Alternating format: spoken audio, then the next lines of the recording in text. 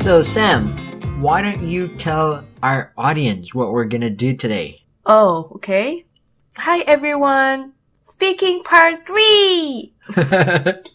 Is it? Yes, that's what we're gonna do. I feel awkward. So you've answered 2 questions for me before, and today you're gonna answer the 3rd question. Thanks for being here. I'm honored to be here. No, the honor is mine. So today it's speaking part 3. For those who are not familiar, you will be asked to describe a picture where you have 30 seconds to prepare plus 60 seconds of speaking time. So let's give this a try. And I'm gonna show you the picture that you're about to describe. Are you ready? Yes. Alright, let's have a look.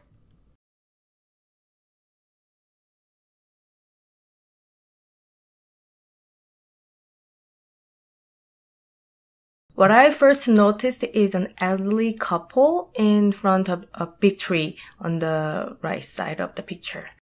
The lady on the right is sitting on a chair wearing gray clothes. The gentleman on the left seems to be passing an orange leaf to her. Behind them, beside the big tree, there is a young girl skipping rope and smiling. In the middle of the picture, a boy having blonde hair is playing with a soccer ball by a path. On the foreground of the picture, on the left, there is a young lady in a purple hat sitting on a chair at the table covered with a tablecloth.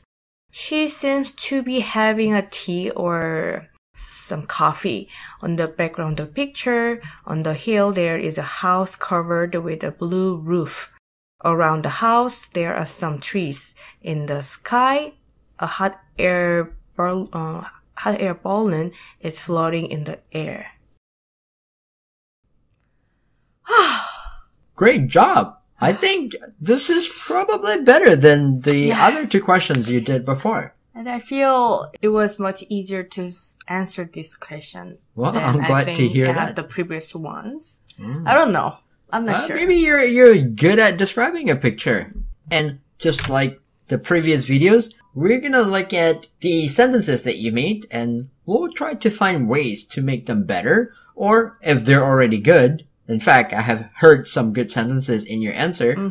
We don't need to do anything. The first sentence, actually, the sentence doesn't really have any problem. You mentioned, what I first noticed is an elderly couple in front of a big tree on the right side of the picture. Right, that's good sentence. But maybe this is just my preference. When we're describing a picture, I would prefer to start with like the big picture.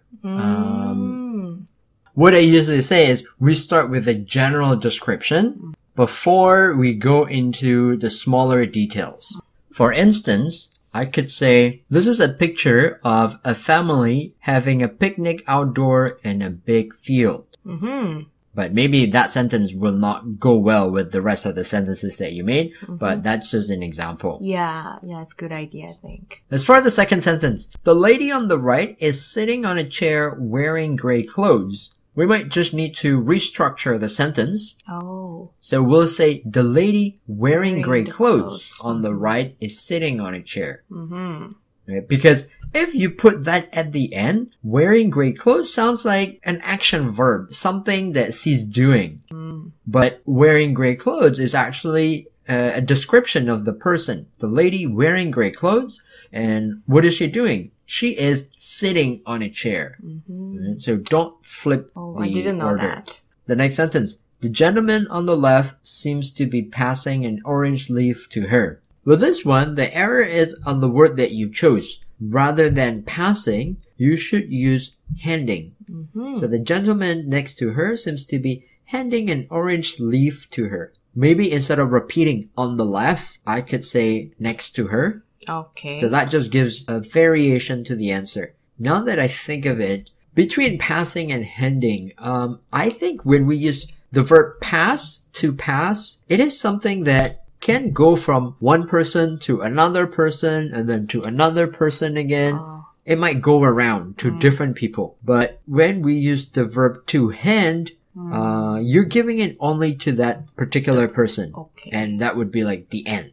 Ah. That might be That the is difference. the difference. Okay. Yes. I know a lot of people struggle with choosing the right words, and I understand it's not the easiest thing. Sometimes for native speakers, they just know that this is the word to use because they read a lot, they talk to a lot of people. These becomes collocations that they're familiar with. Right? So if you feel like it's difficult right now, I encourage people to read more, talk to native speakers more. That will definitely help. Let's move on. Behind them, beside the big tree, there is a young girl skipping rope and smiling. I think I heard similar patterns a few times throughout your answer. Sometimes restructuring the sentence can make it sound more natural. Because if I say behind them, beside the big tree, right after one another, it sounds too long and we don't typically do that. So what we can do is move one of them to the end. Behind them, there's a young girl skipping rope and smiling beside the big tree. Next, in the middle of the picture, a boy having blonde hair is playing with a soccer ball by a path. Oh, is that wrong? Using having blonde hair? I'm glad you asked. We don't say a boy I having doubt blonde it. hair. Yeah, I doubt it. Why? If I say having blonde hair, it sounds temporary. But, of course, hair color is not something that changes often. Right? So having something, for example, we can use it when we describe people eating. Like, oh, a boy having a bowl of soup. Because the action of eating, of course, will finish after some time. Here, I will say, in the middle of the picture, a boy with blonde hair is playing with the soccer ball by a path. Here's the next one. On the foreground of the picture, on the left, there is a young lady in a purple hat sitting on a chair at the table covered with a tablecloth. Oh, it's too long sentence. Exactly. When I hear that, it sounds very long. I wonder when it's gonna end. So a few comments from me here. On the foreground, the preposition is not right. It should be in the foreground. In the foreground of the picture. So for you guys who are not familiar with this kind of expressions describing the locations of things in a picture, you can watch the previous video that I made on speaking part 3. You will see a lot of expressions there that you can learn, practice with, so that when you have to test, you won't struggle with this anymore. Oh, I should watch your videos too. Yes, you definitely should. Thanks for bringing that up. You sound like you're promoting my videos now. Oh, I think it's good for you. Well, thank you. Please watch his videos. I appreciate that. So as Sam said, please watch our videos. And thumbs up too. Yes, give a thumbs up. And subscribe. Yeah, that's the most important. And leave your comments. Alright. Okay, so back to your answer. Like I said, we use in the foreground of the picture. On the left, there's a young lady in a purple hat. So again, maybe we can move the second adverb too. In the foreground of the picture, there's a young lady in a purple hat on the left side. And we can end the sentence there. Then we'll make a new sentence. The second sentence will be, she's sitting at the table covered with a tablecloth. I've heard people make this mistake. Instead of saying sitting at the table, the person said sitting on the table. Of course, we know that's not correct. Not correct. Right? But when we say sitting at the table, we know the person sits somewhere, maybe on a chair. And in this case, if I already said sitting at the table, we don't need to say on a chair anymore. Okay. It's a given. Let's continue. She seems to be having a tea or some coffee. Yeah, I shouldn't have said that. Said some. Yeah, probably people would just say she seems to be having a tea or coffee. I just wonder if we should, say having tea instead of having a tea. Well, this is the good thing. It's a speaking test, and in a conversation, people often say a tea or a coffee. And this is uncountable, I think. Of course, but in this context, a tea or a coffee just means a cup of tea or a cup of coffee. Yeah, it doesn't matter. So that's why people often use this expression, oh, let's grab a coffee. Yeah, I've heard that so many times. That's the reason. Okay, next. On the background of the picture, on the hill, there's a house covered with a blue roof. Right? A few good things here, but the wrong preposition is used again. Instead of on the background, what are we going to use? In the background. That's right, Sam. In the background of the picture. And then the second adverb, I will move it again to the end instead of piling them up in the beginning. That is my weakness, I think. Well, I think it's not a weakness in terms of the aesthetics or how native speakers speak. That's quite often the way they speak. In the background of the picture, there is a house with blue roof rather than covered. Sounds better. I think this is kind of similar to the previous sentence when you describe a boy having blonde hair, right? Then I said, oh, a boy with blonde hair is better. We usually say like a house covered with snow, something like that. House covered with snow is right. When we use covered with something, it's temporary because the snow will be gone, but the roof of your house stays there as long as your house is not destroyed. That is the part of the house too. Right? Or we can use covered, like when we describe cakes, right? Like a cake covered with chocolate. But for a house and roof here, maybe just say a house with blue roof. Then we have the second adverb, on top of a hill.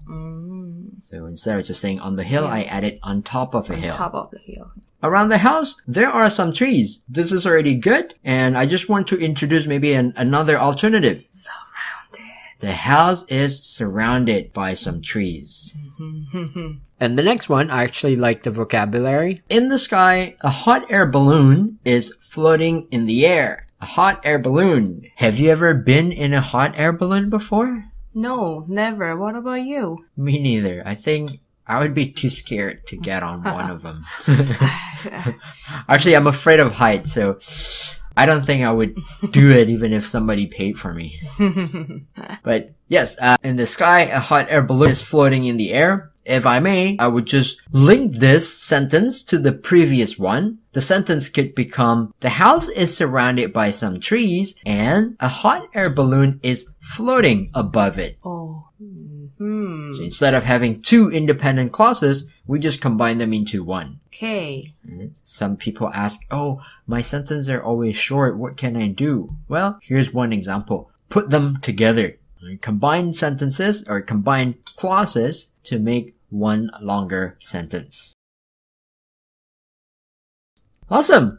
I think you did better than the first two questions that I gave you before. Hopefully, making this video also helps you improve your English. Yeah, I've learned so many things from you. Well, I'm very happy to hear that.